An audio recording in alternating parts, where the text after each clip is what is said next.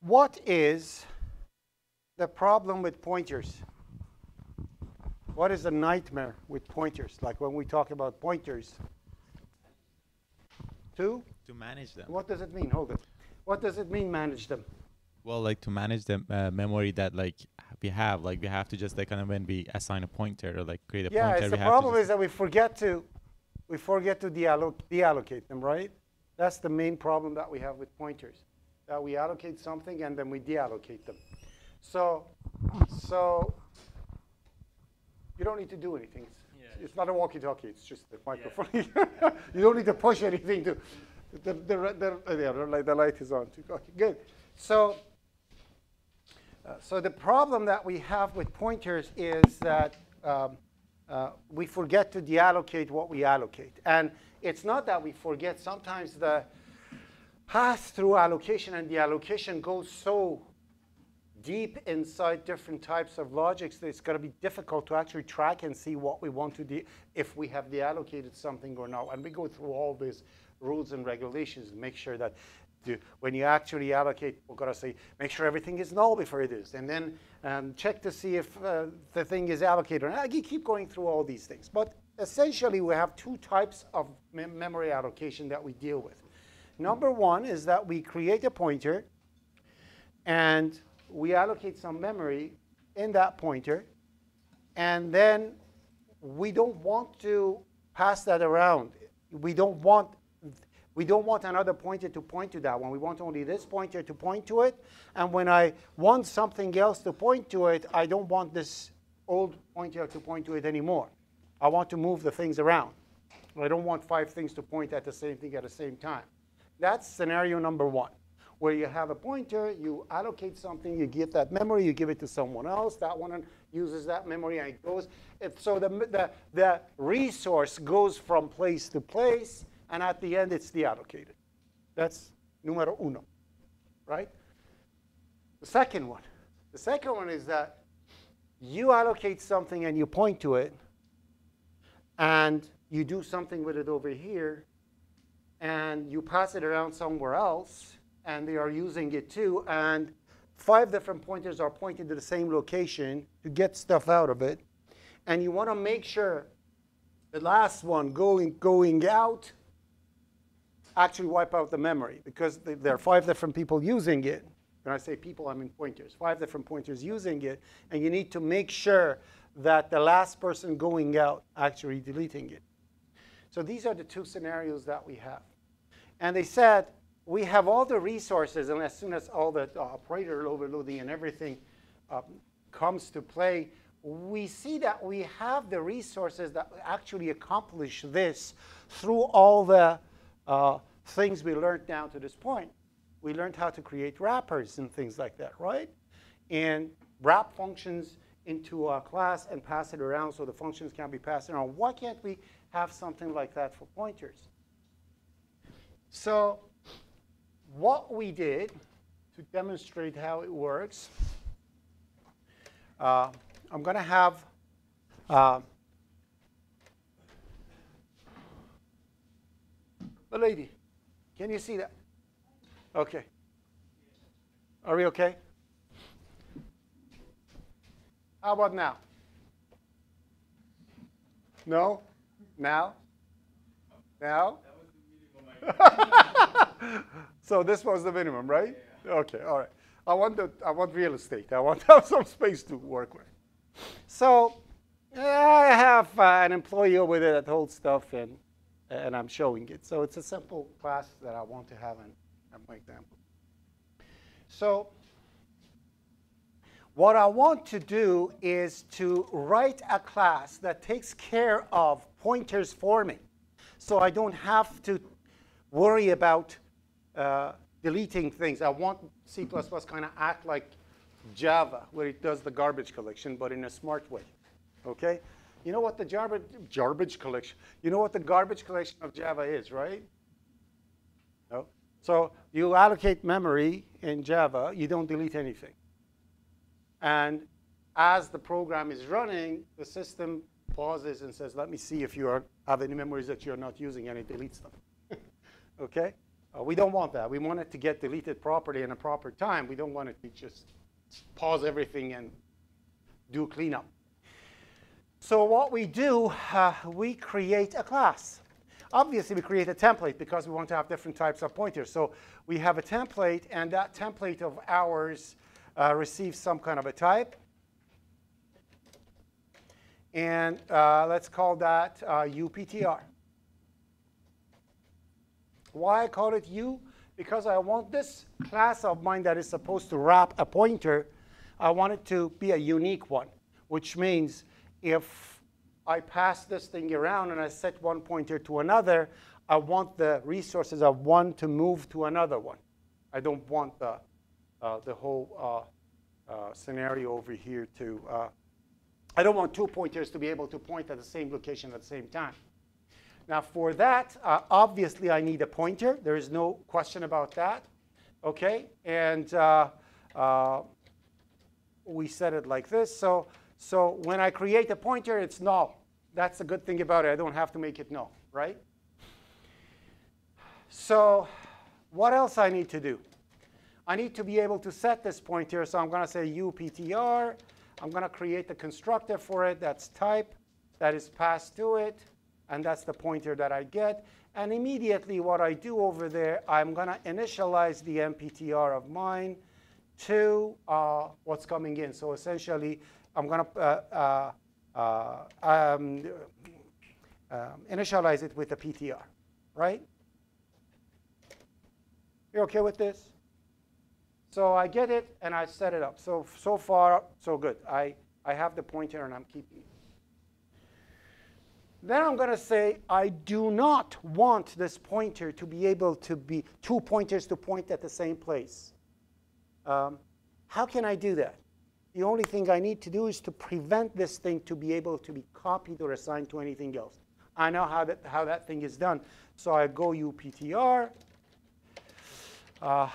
constant UPTR reference, and I'm going to say that's equal to delete, right? First thing, copy constructor cannot happen. Copy assignment is the same thing. So I'm going to go whatever. It doesn't matter what is the return type, right? Pointer, UPT operator equal const UPTR. Oh.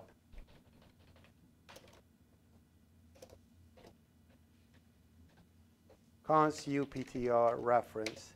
And I want that one to be the same. Right? So this prevents one pointer to be set to another and anything to get copied. But I want to be able to move these things around. So I want copying to happen, but instead of copying, I want move to happen. So obviously, the answer is to create a move constructor and get whatever pointer that I have. What do I do? PTR. OK, so I'm going to get the pointer that I have that I want to pass it to the next one. Obviously, it's no exception. And what I will do over here, I'm going to say the pointer that I have will be essentially holding the pointer of the address of the other one. And what I will do, I'm going to make that pointer to be null. Right? So when one points to another, it's, you're right, UP is better.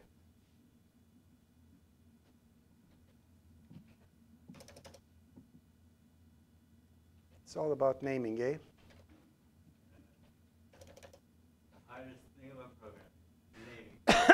All right. So now if I copy one, what this thing that is being copied, the address will go to the one that is being copied will go to the one that is being copied into, and the one that is being copied will be null. So essentially, moves around.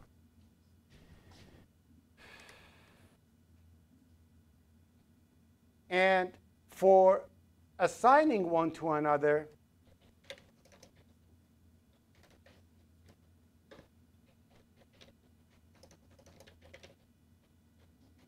That's going to be UPTR again, right?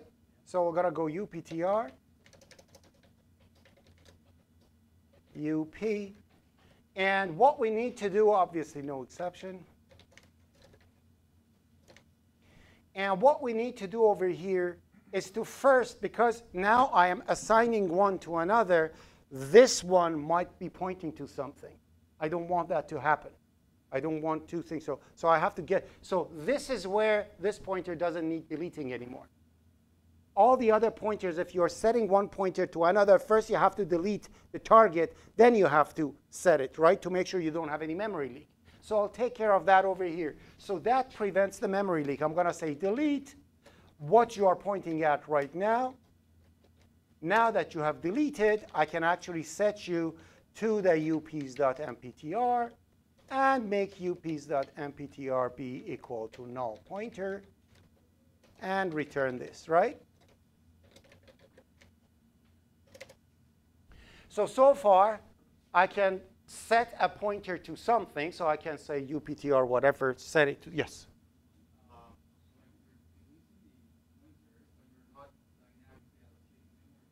No, because the other one has it.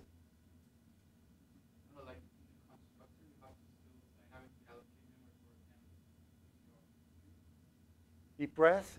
This class is supposed to represent a pointer. So I'm going to say this class pointer is equal to new whatever.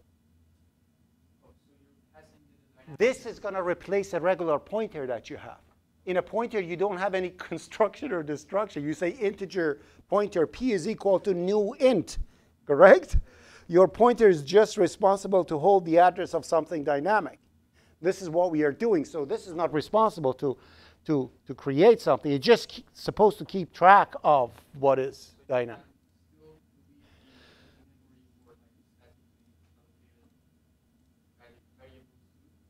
It depending. You might have a pointer that is just there, like you might have a pointer that is not dynamically allocated, and you assign it to this, and you're deleting it. Yes, that's going to cause trouble. Okay. So.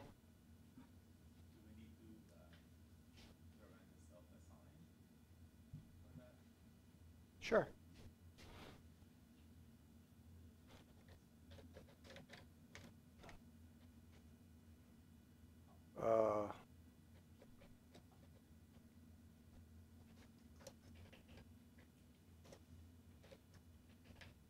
Thank you. Okay, so the next thing we want to do, we want this to act like a regular pointer. So when I say target of, it goes to the target. When I say address of, it goes to the address. I still want that to happen. So if I want that to happen, what do? I'm going to say T reference, give me a reference if operator target of is used, right? And then in here, I'm going to say return target of MPTR, right? And for the other one, I'm going to go return the address if the redirection address pointer is used. So if they actually use it for the to point to something, they need to be able to get the address, and for that case, I'm going to return MPTR. Okay. Now, if somebody wants to extract the address out of this and see what is the raw address, I can actually do that. So I can actually say operator const void pointer. So if they actually want to cast this to a void pointer, what I need to do is to return a static cast of const void pointer, and I'm going to return the MPTR. So if they want to extract the address as a void thing, I can do it for them. And at the end, what I will do, I'm going to say my UPTR, when it's getting destructed, I want it to be able to delete that MPTR. So what happens by creating something simple like this, this can replace the pointers as I used before. So essentially what I can do is something like this.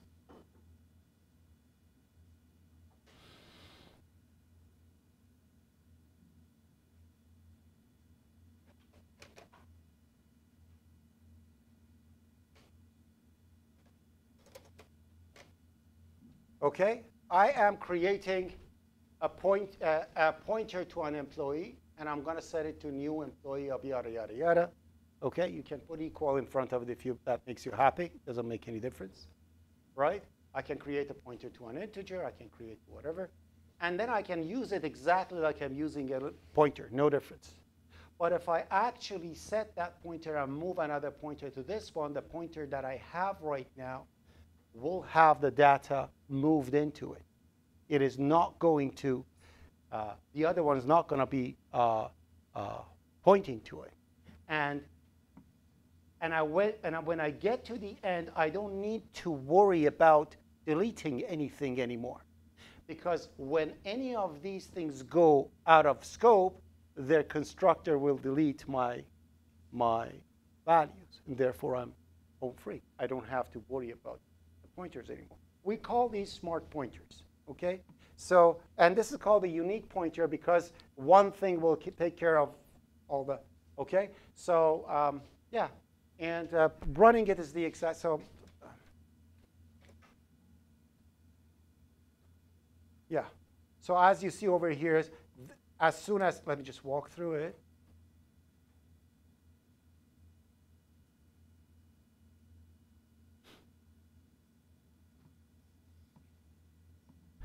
So over here, the pointer is created. There's no point to go with because there's nothing complicated over there. So when I say target of PTR, it goes over there, and it actually gets the reference of the target of MPTR as is. And obviously, it's going to set the value. If I say show the target of PTR, it goes to the target and, again, returns the reference, and therefore, the value is printed. And the same thing for the other one, for the employee one. Exactly the same thing. And when I move one to another, now PTR2 will actually point to what PTR had, and the old PTR is absolute, it's nothing, it's null. And therefore, it's going to say PTR is null. And I can print the value of the other one, move PTR2 to PTR back again, and show it it's the exact same thing, and move PTR3 to PTR, and the same thing, absolutely no difference. And I can move the value of the pointer for employee to tax to be displayed, so it actually comes up and moves P to the tax function. Therefore, E over here will point to the employee. And as soon as it's done, see what happens. Now the employee gets out, and it deletes. And when it comes back in, the P over here, let's actually go to it. This one, you see, it's not going to get deleted. I don't know which one is that, but all the things are going to get try to delete. Whichever have something in them, this one has it, so this one is deleted. And the ones that are not, they're just ignoring it. So therefore, I'm not going to have any memory leak. So having something like this, I do not need to worry about how a unique pointer can point to something, and the dynamic memory allocation for it will be done perfect. Now, this is the easy one. Smart pointer for unique pointers implementation is easy. Problem is with the shared one. If you want to implement a shared one, it's going to be a little bit more difficult, okay? Yes? Was there a reason that you made it unique? Like if it wasn't unique? Because you want it not to be able to be copied. You want to enforce that the pointer that you have will not, this becomes the most efficient one with respect to time. So you don't want anything to get copied. You don't want three different things to point to the same thing. You want to make sure that you pass the information from one to another, and the old one will not have it. It all depends on how you are. As I mentioned, you have two different types of looking at it. You want to write a program that three things can point to the same one or not. So I'm going to do the other one, and you'll see what happens. So with a shared pointer, I'm not going to develop it step by step. I'm just going to show it to you how it's handled. So it's the same thing. I have the employee thingy over there, but now over here I want to actually create something so I can have many things pointing to each other, which means the shared pointer of mine, that's going to be tricky. I'm going to explain first what happens. When you have a unique pointer, it's easy because you are passing. It's impossible because the copy constructor and copy assignment, they're deleted. It is impossible for two of them to point to the same thing. If you don't move it, it's going to give you an error. With the share pointer, you may have 6 different one pointing, and you have no way to know how many. And you cannot use a static variable, if you are thinking of it, to count how many objects you have, because static variable is shared between all types. But that's not the case. You need to be able to keep track of each pointer pointing to its own individual address. And that's going to cause trouble. Because of that, what you need to do is something like this. So for your shared pointer, what you need to do is, first of all, you have your pointer. That's very fine. But instead of actually having a static value over here, you need to have a counter outside of the shared pointer. Why? Because your shared pointer needs to keep track of how many instances are pointing to the same object. And that cannot be done for the entire class. It has to be done based on the object. Therefore, you are going to create a counter dynamically outside of the pointer and keep track of it to see how many of those things are actually allocated. Give me a second.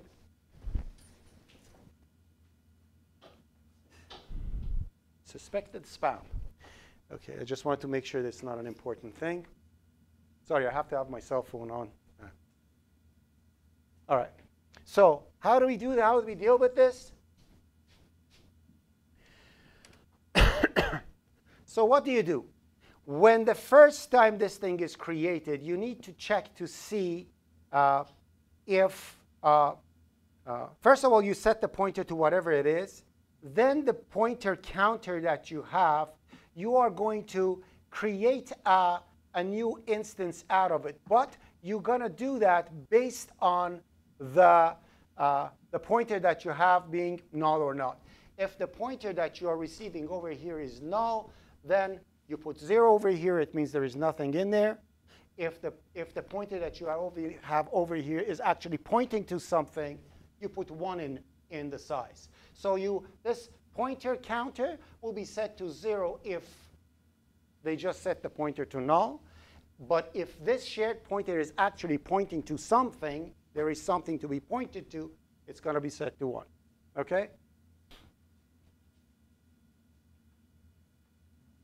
Then for your copy constructor, you don't delete it. You actually copy it. But you copy the pointer, not the target.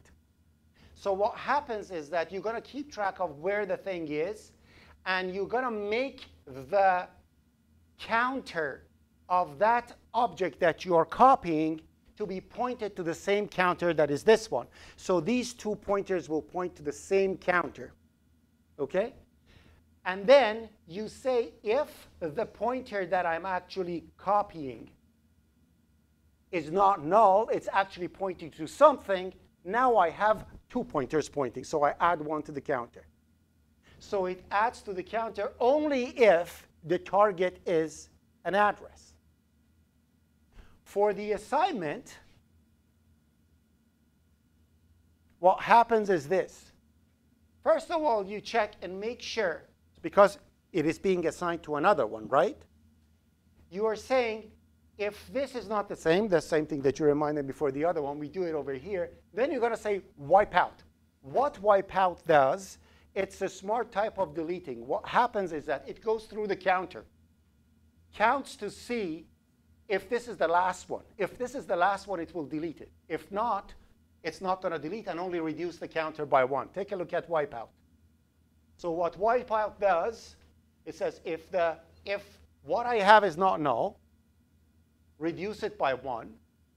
Then if it's not null, because I don't want to write two things, and the target is not 0, which means it's not the last one, okay? If it is the last one, if the target is 0, which means it is the last one, then delete the pointer and delete the counter, which means I'm done. If it's not going to get deleted because just this object is going, this pointer is going, and still there are other pointers pointing to that location. So it essentially checks to see if all the shared ones are OK. So first it tries to wipe out because it's being set to something. Either the memory is going to get wiped or not. We don't care.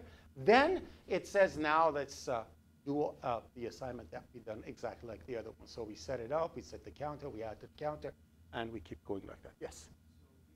So if the object pointer was null, don't we have to increment the amount of the counter? No, because you're not pointing to anything. Remember, the job of your shared pointer is to make sure there is one piece of dynamic memory and there are 50 different pointers pointing to them. When one of them is going out of scope, it needs to see if there are others pointing to that location or not. If others are not pointing to that location, then it wipes it out. If at least one is pointing over there, then it just let it be, and it just let it go.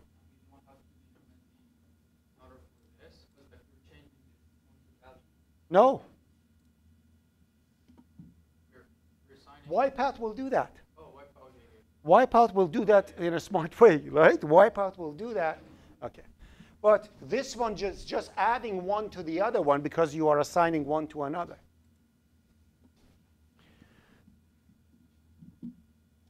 Moving and everything works exactly the same way, so I don't need to explain. Move is like a regular move constructor. It doesn't make any difference. It just so for move constructor, it just copies everything and passes it, and which means it moves from one to another, and the other one gets null. So no problem with it. For assignment, it's the exact same thing. First, it wipes out. Then it copies the counter on everything, and then make sure that the dying object over there has everything set to null. OK? Because if it doesn't do that, then the other one tries to, it will be counted as one that is pointing, which is not. Because it's a move, it's supposed to set the other one. And we can actually see how many are counting right now. And the rest is the same.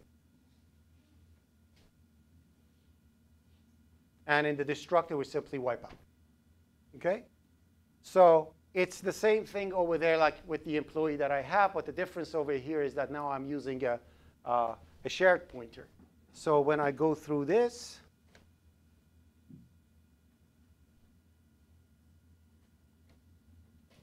oh, it was, I didn't stop the other one. Just a second. Let's do one.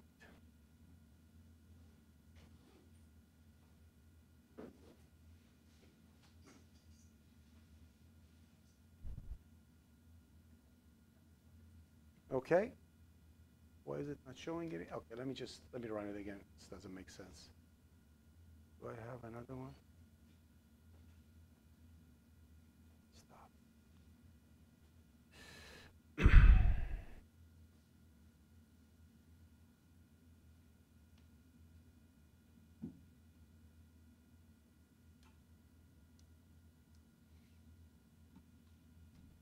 So a new integer is getting created, and as soon as it gets created, I'm going to have a, and in here actually tells me that is actually pointing to one integer now.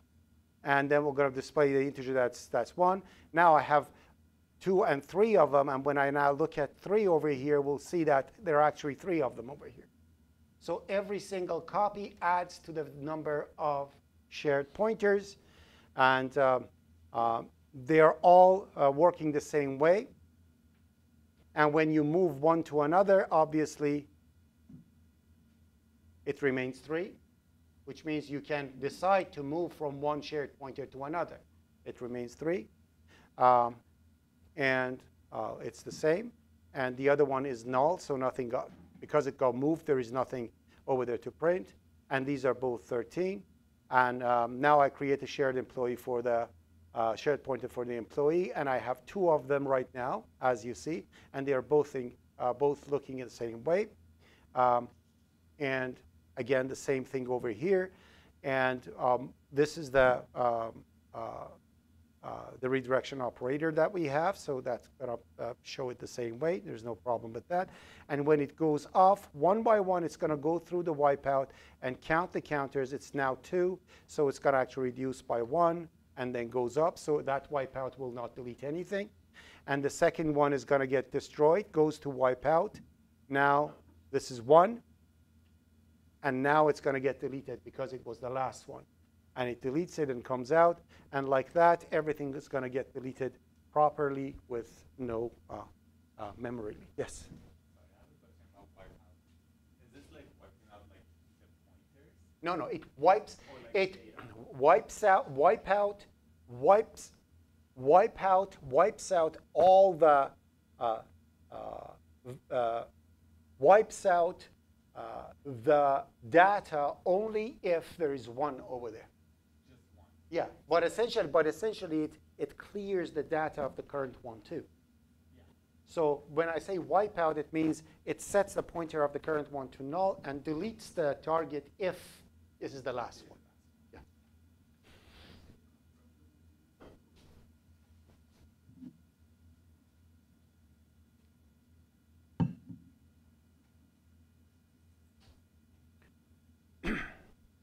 So constructor shares the address. Then if the object that is actually shared is actually a not null one, it adds 1 to the count. OK, so, but again, the good news is that you don't need to. The reason that I am giving you this is to really, you understand what is the difference when you are actually using the, did I save this?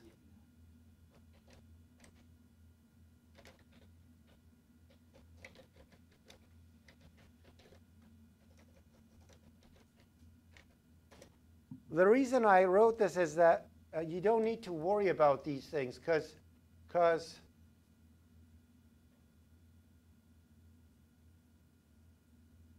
these are all implemented already for you.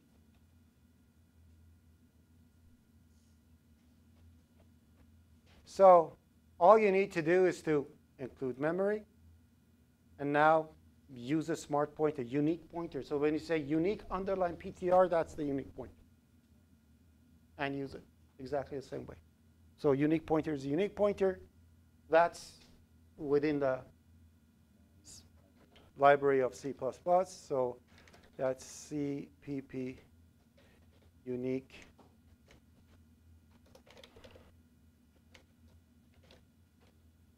And we have the exact same thing for the shared pointer.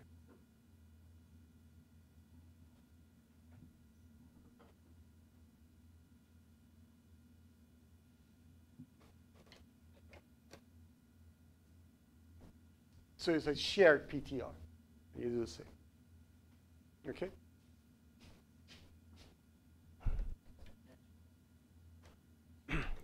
The reason that I like to do this is to put emphasis on. I do that with IPC when I'm teaching them string and show them how to do string copy. Then I say, you don't need to do it using string header file. To show that not every single thing that you see in C++ is a very complicated task. They are easy stuff to implement, but their usage is vast. OK? So like this is not like multi-threading that you have to go, oh, this is a simple thing that somebody thought about, oh, I have to keep track of the pointers. Why don't I just write a template so it does it for me? So I don't have to worry about it. And then that's that. Okay. Yeah. So that's that one. Any questions before we start multi-threading?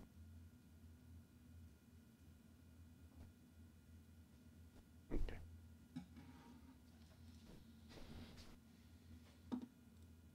All right. Now for that, I have to open the list of the stuff that I'm supposed to teach, because that's not something that I can go through it off my brain. To where did I put it?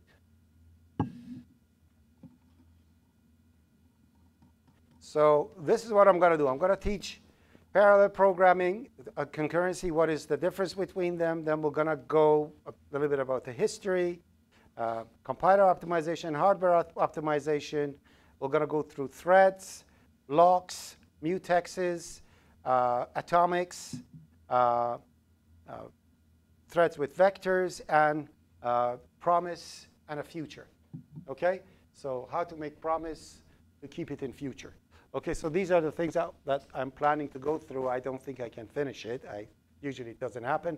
But essentially what we're going to do, we're going to first understand what is parallel programming, what does it mean, multi-threading, and all the good stuff that we have.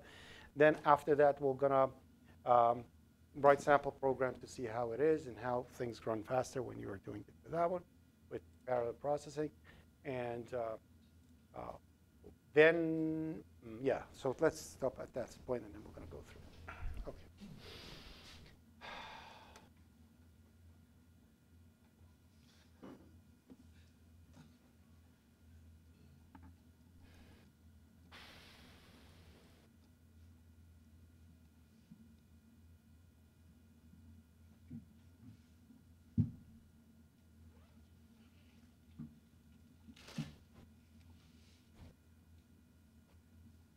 So,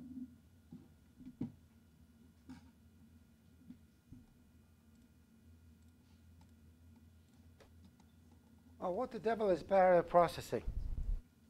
So, I think it was before 1998 that C++ actually didn't have any capability of multi-threading. You had to actually get a third-party library to be able to do something like that. And then after that, after C++11, I think, they added multi-threading into the library of C++.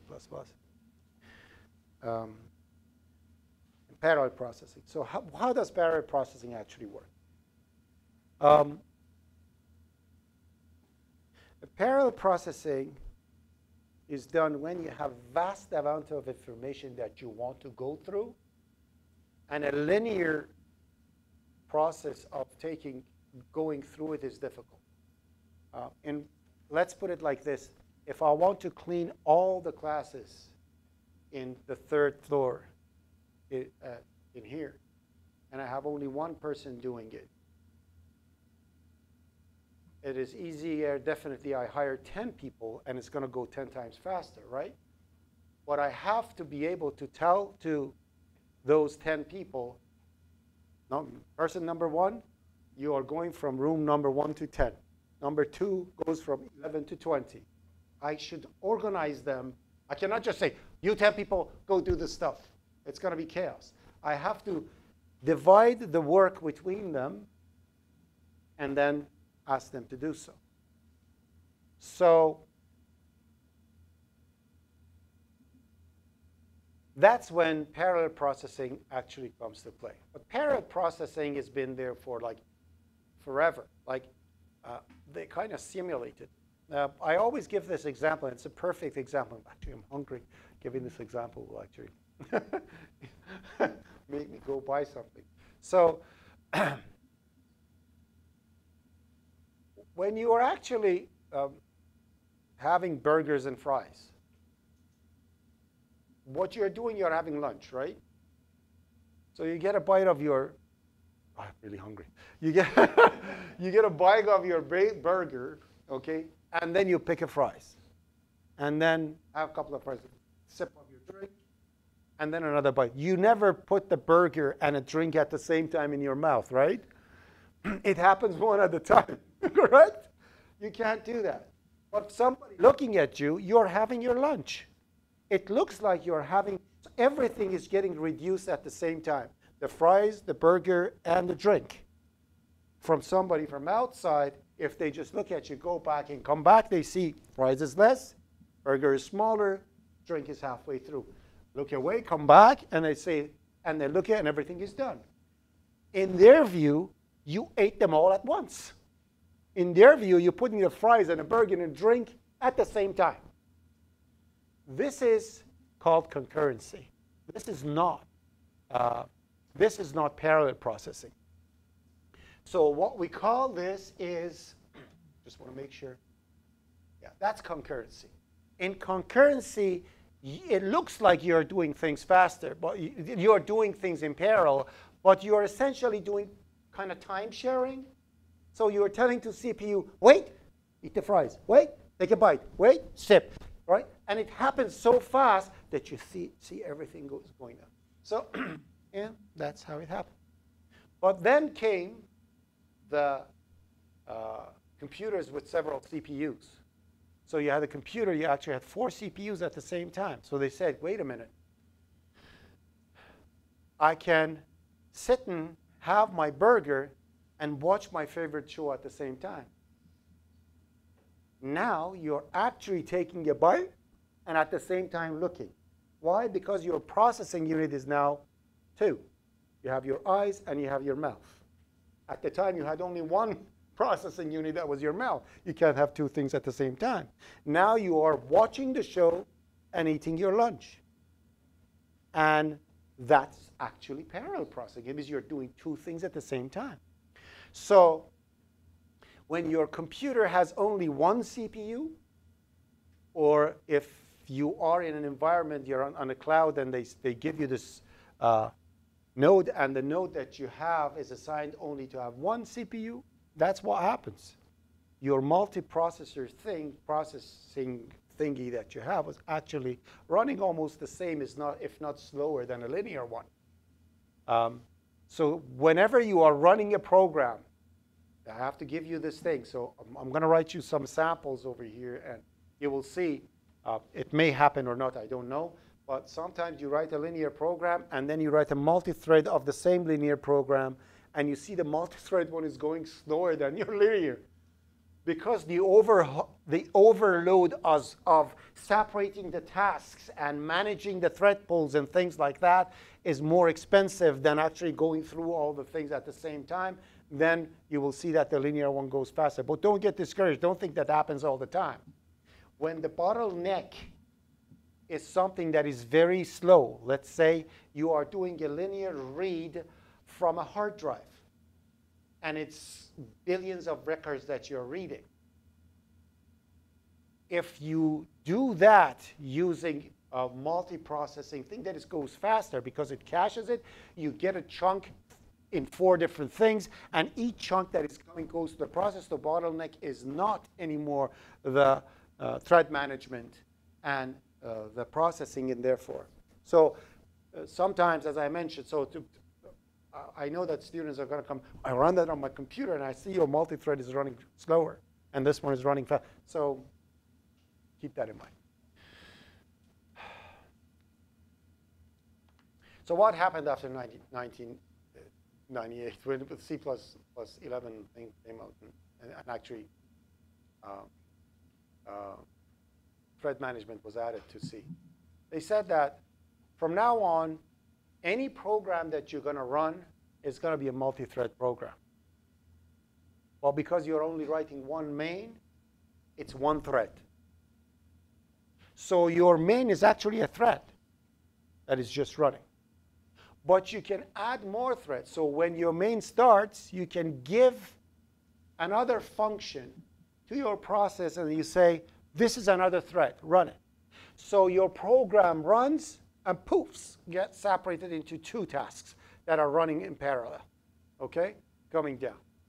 And then if you just let it go like that, and these 2 don't come back together, when program ends, compiler is going to say, wait a minute, your program ends, but I see there are 2 loose ends instead of 1. That's a crash. When you add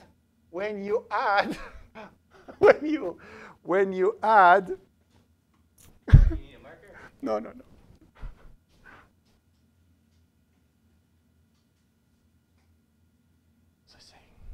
Yeah, so when you split it to 2 or more threads, at the end, before your program ends, you must join them back in, okay? Because you start with one thread becomes the mother of all threads, which is your main. You branch all the threads in your main, but as soon as it's branched, it starts execution. You can't tell to a thread to start. You instantiate a thread that it runs, okay? Where to join it back in? The place it was separated, branched. So if you are in function foo, and in your function foo you fire a thread, you have to bring it back in that one to make sure that you not lose it, unless you create a unique pointer type of a thing and you pass your threads around with that so you know that your thread joined at the end before everything's, so something like that. And we'll kind of come to that and you'll see exactly how. But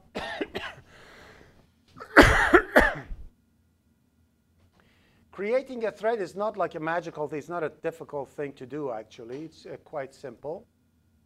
So you need you need one thing just to be included, and that's thread, okay?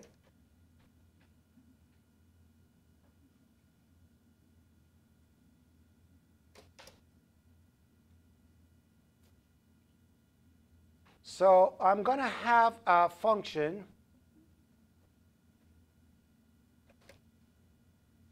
that prints 100 characters, okay?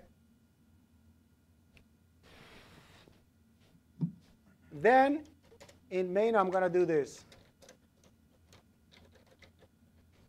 So what I'm going to do, I'm going to say over here, I'm going to have a thread, okay? So remember bind? How did bind work?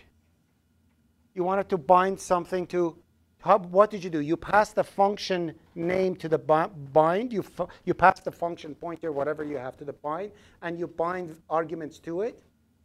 Bind bound the function to a specific thing, so when you call it, specific value is passed to it. Thread works like bind. So what happens is that you pass the function, and what you want to pass to the function to the thread, and you tell to the thread, shoot, the thread runs, okay? So you create a thread.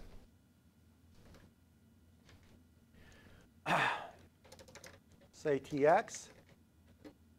And in here, I'm going to say this is a thread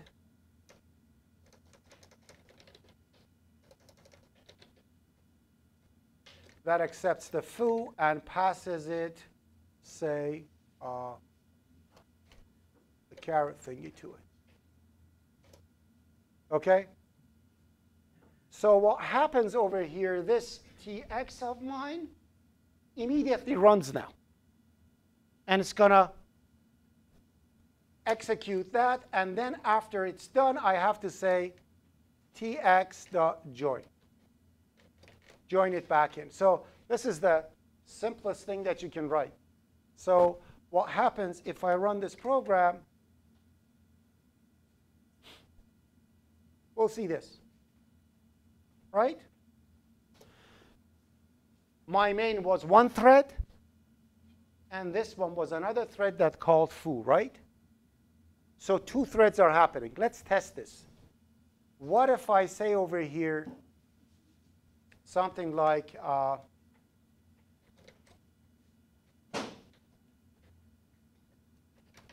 this is running foo, right? So this thread is running foo with caret. My main thread is running foo with underline, right? Let's see what happens. If it was a regular program, foo would have run with all the threads, all the carets, and then the next foo will run with underline, right? But when you are doing parallel processing, you know what's interesting? Once it actually happened, okay? Because it's a multi-thread thing, it all depends on how the CPUs are working. Sometimes they run parallel, but sometimes one CPU is on hold and the other was so it's completely random. Once I actually did like that, everybody said, that didn't make any difference, but give me a second. That's what happens. So as you see, and let me just, you see this output? Take a look. Take a look. Every time it's a different shape. I cannot say because now, and you see this is in second line, right? But this is actually running first. You can never say this might. So these are all both running at the same time. And that's multi-threading in a simple thing.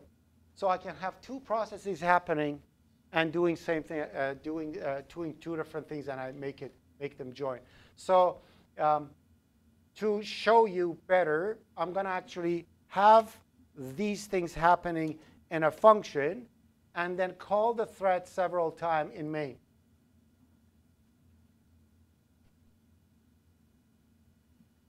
Now, my question is, let me run it.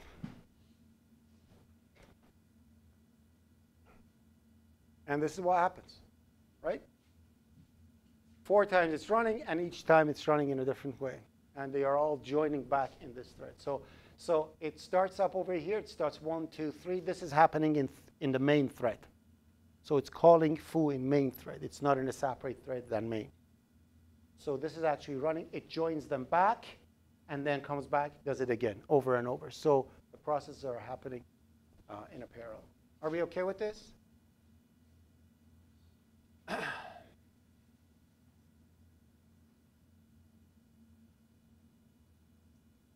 it actually supposed to kind of like be faster than like calling like the full function? Of course. The 3 of them are happening at the same time. If I didn't print it, because the bottleneck is printing now, probably they are running the exact same amount of time. Remember, that was an amazing question, actually. If I just, but the thing is that then how you want to print, it's not going to be random anymore. Okay, but if I printed these 3, okay, if I put these 3 back to back and it wasn't in a thread, would it run faster like this than the other one? The answer is no. Why? Because no matter how fast they are going to try to do their process, they have to wait to print on a screen. And because print on a screen, it almost has the same amount of time, the time these things are running and a regular thing, absolutely no different. It's going to be the same, actually. OK? So.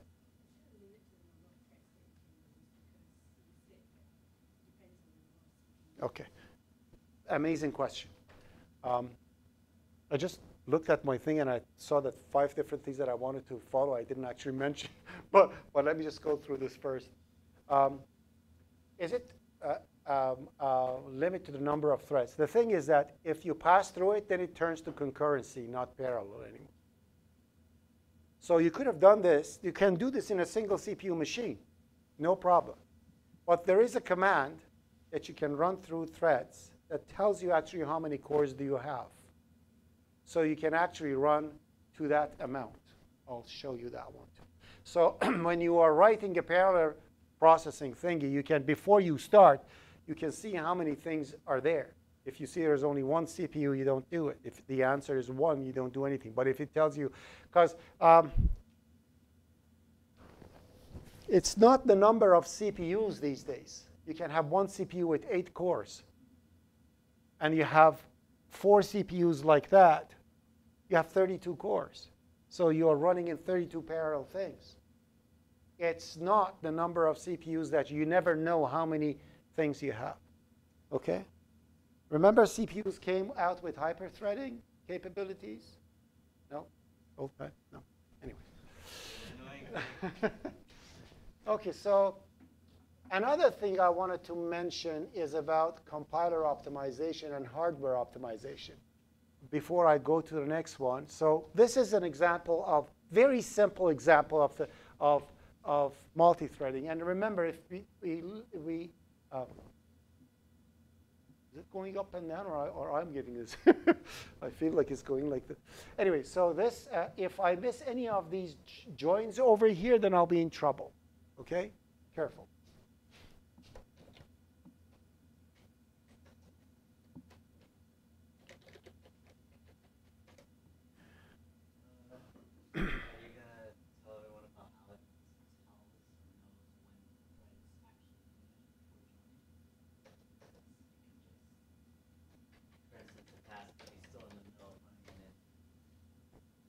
It's a long story. Wait. Okay. Okay. So what I'm about to say is this. So you write a program, okay? You write a program, and we don't need any of these. In your program, you set a variable to 10, okay? Then you say sleep for 100 milliseconds. Then you set the variable to 20. Then you sleep 200, right? Then you set the var to 30. So you're writing something like this, the compiler is going to say, why? I'm just going to set var to 10, sleep for 300 milliseconds, and set it to 30. Okay, so optimization like this happens in compiler.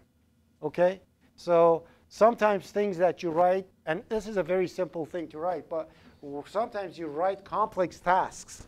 And when you actually walk through it, and you see when it comes out and you have debugging stuff happening, and you see, wait a minute, why I did that way. Sometimes don't trust what you write. When compiler finds it fits, it says, oh, well, I don't care what you write. This is more optimized. I'm going to run it this way. Number 2. That's compiler optimization. That's software optimization. We have hardware optimization, where you have a piece of memory, and you write something in that piece of memory, and then you do few processes on that piece of memory in the CPU, and then you write back on the memory, piece of memory that you have. And then you continue, you do series of other processes on the exact same location, and then and every single time that you are doing this process, the CPU has to read that location of memory. So it's a location in memory, CPU is accessing that place 10 times. Sometimes the CPU says, wait a minute, why do I have to go through this time-consuming thing to go to RAM and pick up the stuff from the memory? Yeah, I know you keep telling me to go there, but it's the same memory location. Exactly like that sleep thingy that I have over there. So it's going to say, I'm going to grab that piece and bring it to one of my registers. A register is a piece of extremely fast memory in your CPU. So I'll explain in 2 seconds. So brings it in that one, does all the stuff that you have done on the register, and at the end puts that thing back in the memory. So through these hardware optimization, the action and read and write from your memory will actually get ignored. And it happens all the time. Every single time you're reading and writing. And this level of hardware optimization happens in several different levels. What a register is. So let's put it this way. I have the lake. I have a barrel. I have a bucket. And I have a teacup. These all carry water. Okay? Taking water from lake takes a long time. That's why you bring a barrel. You put a barrel, you cannot, have you ever drink from a barrel? That's embarrassing. Have you ever tried to do so? It's impossible. Don't do it, especially when it's halfway down. You can't do that, it's very dangerous. But anyways, then the bucket comes to the thing. So you fill the bucket, and still heavy to pick up, you pick the cup, and you get the water. That big lake that you see over there is your hard drive. The barrel that you see is the cache of your hard drive. Your hard drive has, it says, this hard drive has this much cache. Have you heard that? Like it has internal memory of hard drive is bigger. What it does, instead of bringing a big chunk every time, it fills the barrel, brings the information over here, and you read and write it, and then updates that one with the lake. Okay? And then the exact same thing happens with with you and the computer gets the chunk of this one and puts it in RAM. RAM is a memory that is fast, but not as much as fast as the internal cache that you have in your CPU. And that internal cache is being read by your register. So internal cache of the CPU is faster than your RAM, and register is faster than your cache. And when you look at the amounts, that it exactly resembles a lake, or these days you can call it an ocean. So you have, I don't know how many terabytes of hard, and then your RAM becomes few gigabytes, right? Right? And then after that, your CPU is going to have maybe a meg or two, and your registers, if you have a very good computer, is 64 of them. 64, not 64K. 1, 2, 3, 4, 5, 64 of them. Okay? And that's why it's so fast. Okay? And that's all the when they say, and this register's width is different. 32 of them. I think 16. Anyways, so in my childhood, it was 16. And each register's width is actually, they call it fetch width. That's the size of, they say, my computer is a 32-bit computer. It means the width of the CPU is 32 bits. Each read that it does from the RAM is 32 bits. When you have a 64-bit processor, every register size is 64-bit, and that happens. Okay. That was something that I had to mention before multi-threading, and I did it now. So all these things happen to make things faster, and multi-threading is one of those.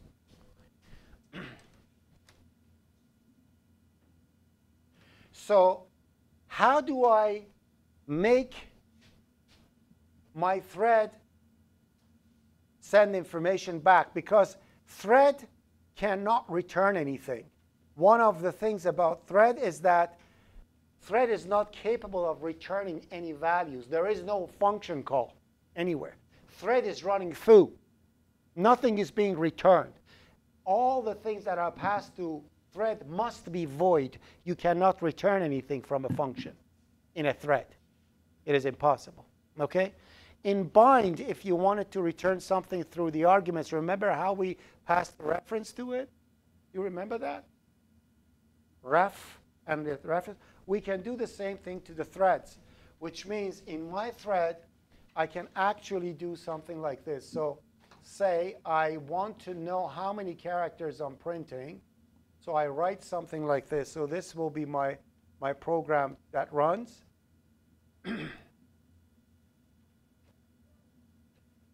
Okay? So that's the character that I'm printing, and I'm looping 10 times, and each time I'm printing all the characters in that string. So that's a string coming in, and that string is being printed 10 times. And it's going to return the number of things that it printed, some silly thing that I have. Okay? So the value is returned back through this reference. If I want to pass this thing to the thread, then it's going to look like something like this. So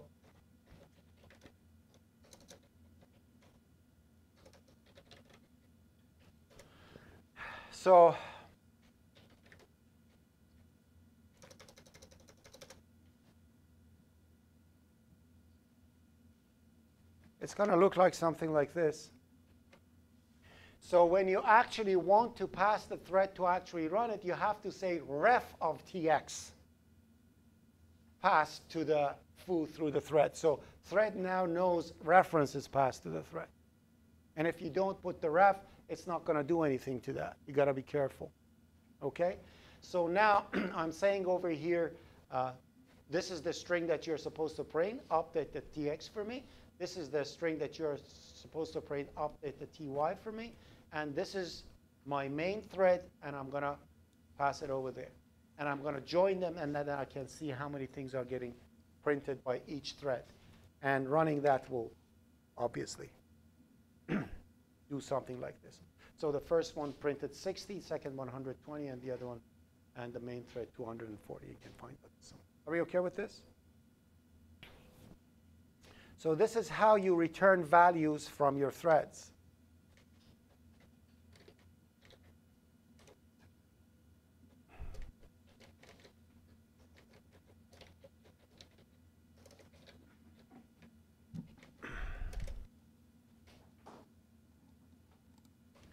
There is another thing that we need to understand about multi-threading is data racing. What the devil is data racing?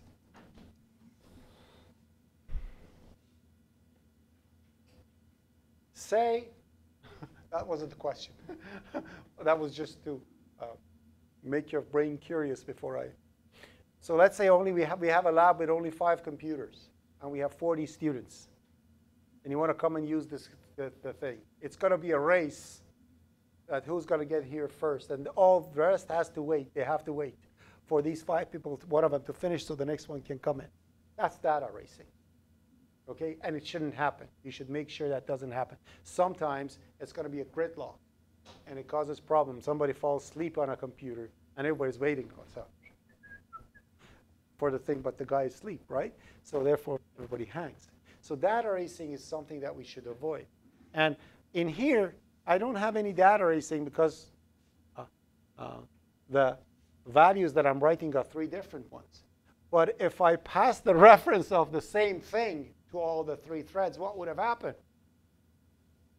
They're all trying to update. So no one knows what's going to be the value. And so if I wanted to, like, for example, add to it, if 2 of them are writing at the same time, what's going to happen? Especially when I have a multi-core computer. That's going to be a problem, right? So we've got to make sure to understand that we take care of those things. So we are going to address that soon. Just bear with me. Now, when you are passing threads, passing functions to threads, remember that these threads do not need to be functions. They can be anything, like lambda expressions. So this is the same thing that I'm doing. I'm printing over. So what I'm doing over here, I am printing 100 this one, 200 of that one, and 50 of this one. And each one of them are going using tx, ty, and tz to do so. And therefore, because they are passed by reference, they are updating those values. And I'm joining them all back at the end. So lambda expressions can be passed to threads too. They don't have to be. It can be anything, lambda, functor, whatever you want. And the results are all exactly the same. No difference. OK? That's with lambdas.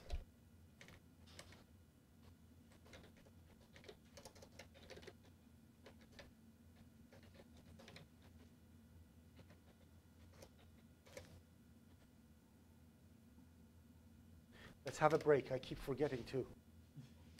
Yeah.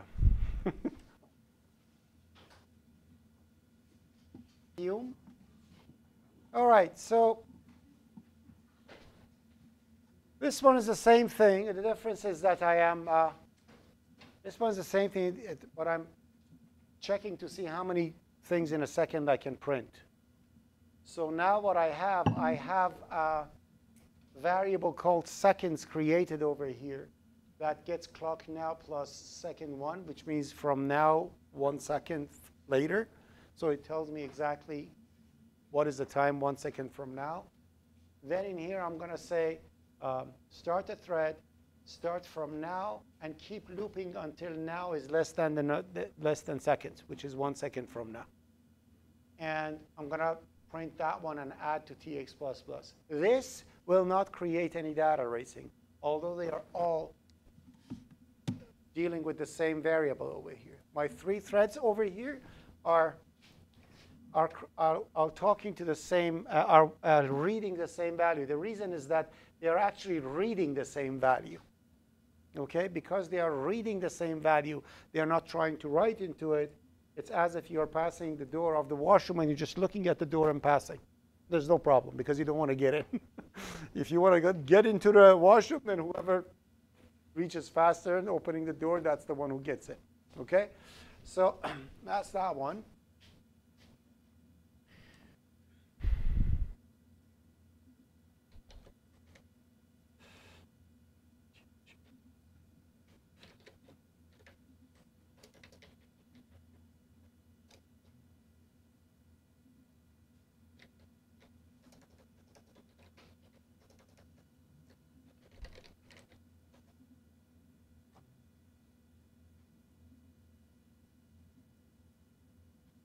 what is important is, what's important is, what if I want to see how many they have read in total? So say I have something like this in here.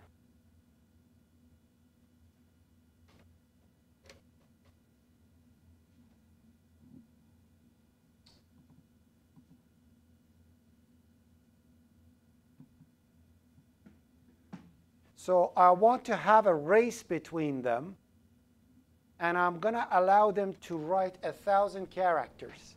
And I want to see which one is, like when they are printing, I want them to stop at 1,000.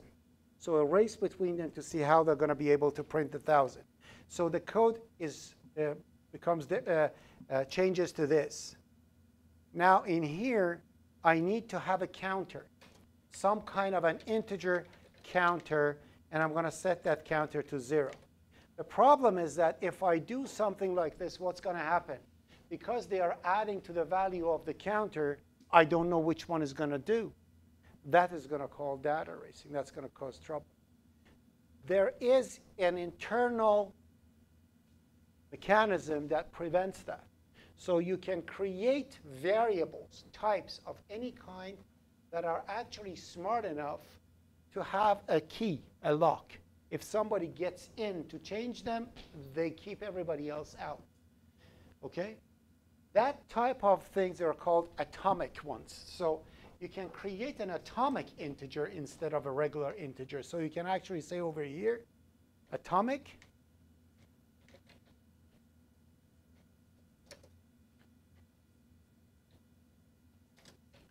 int counter is equal to 0. And that solves everything. By creating atomic variables and passing them to threads by reference, the atomic integer by itself locks the entry as soon as somebody comes in and then prevents other people to change them. Yes? Yes. Okay, so when I run this now, it actually works properly. I can actually go through it, and the race shows each one wrote how many things. So that's that.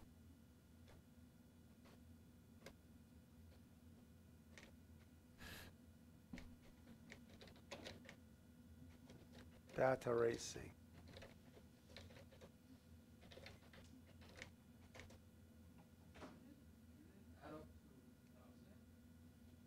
Not necessarily.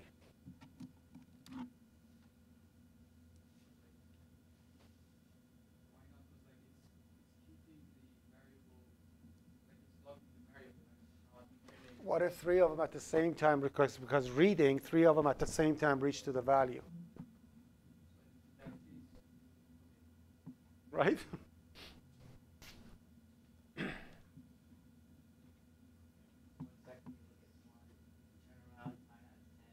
He's like 30, and 50, at 500, and he's like, who's keep changing? So now, what I want to do over here is to show you how we can control threads to pause if we want to. So, by the way, none of these things are going to be in the test, so don't worry about it. Again, these are the things that I told you I'm going to let you know. I'm just going to tell you. I'm not going to go deep into them. So you know, the only thing they're going to be working with is something called async. We'll see. I'll talk about that one. But what I just want you to know they exist. So you have several threads, right, running. And you want to be able to control which thread is going to stop now doing something, and the other one's going to continue. And then you tell to the other one, go, and so on and so forth. When you do something like this, you can't. This is not going to work. So this is a bad one. There is no stop and go on this one.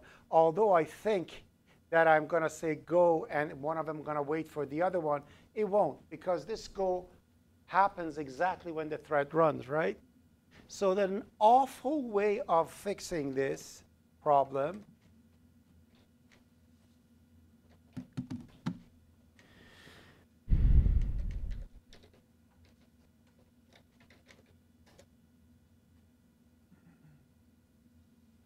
is to do something like this.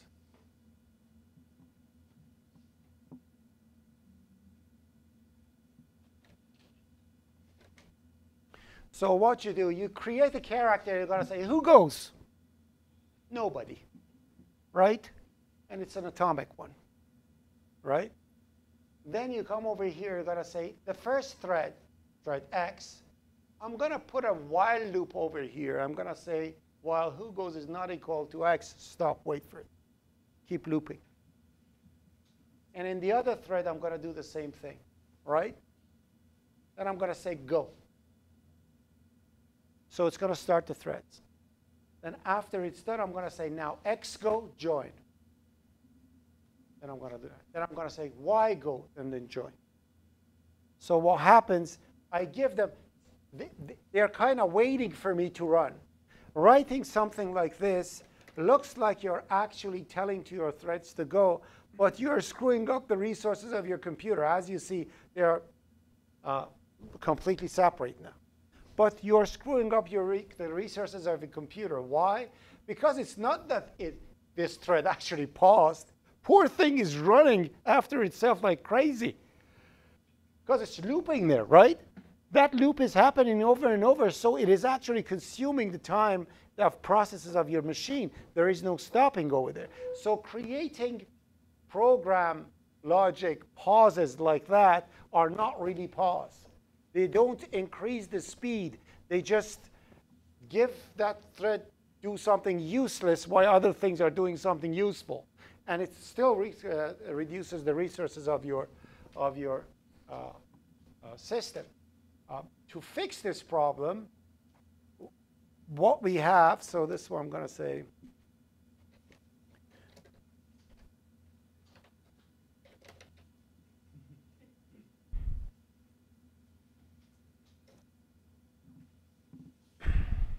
Is the use of what we call a mutex.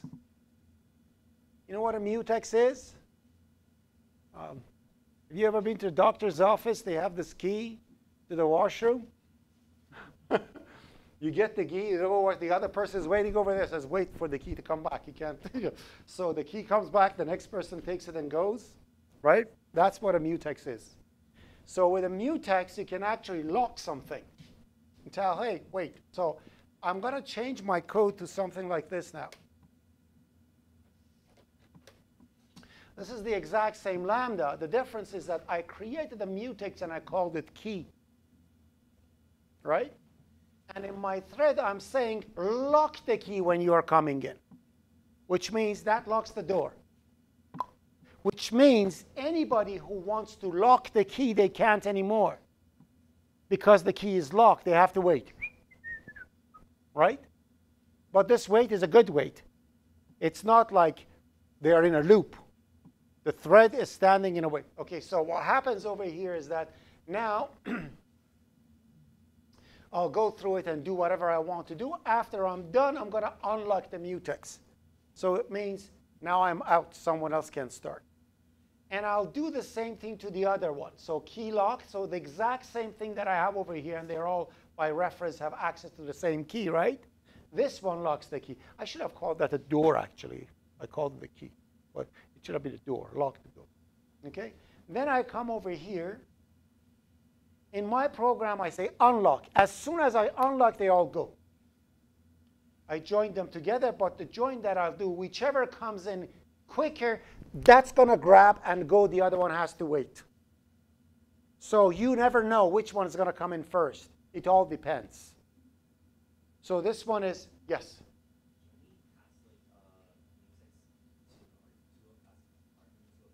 We did.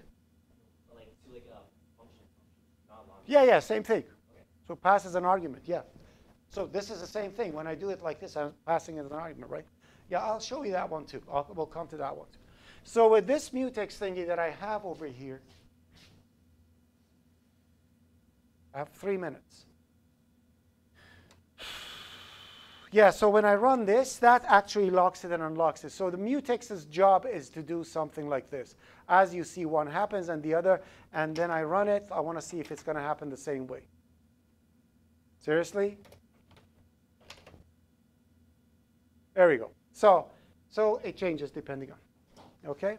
So, yes?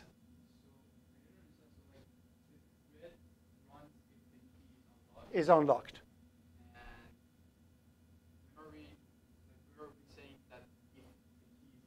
The lock does it. That's the whole thing. It stops right here. Wait, lock, remember, lock is not a regular thing. It's a mutex. So essentially, it waits over here until it unlocks, and then it goes. It locks it, and it goes. And when it finishes, it unlocks so another person. I should have called this a door, actually. It's better to do it that way. Yes?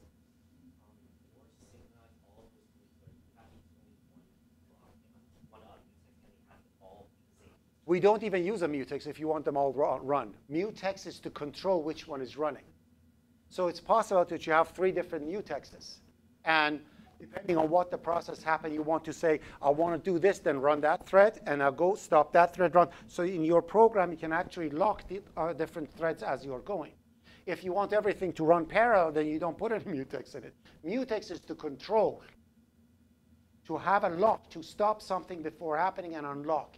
Many times when you are doing parallel processing, let's say you are doing a search. When the search is complete and you find something, you want to do another parallel thing.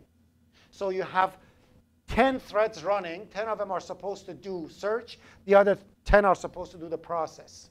You run them all. You make the mutex of those who are processing to get locked by the search. As soon as the search is complete, the search comes out and sets a flag to true and unlocks the process. And then the processes happen. So this is what mutexes are for, to control which thread is going to run and which one is not. If you want to control the threading, then why would you use the thread in the first place? Because it's not threading.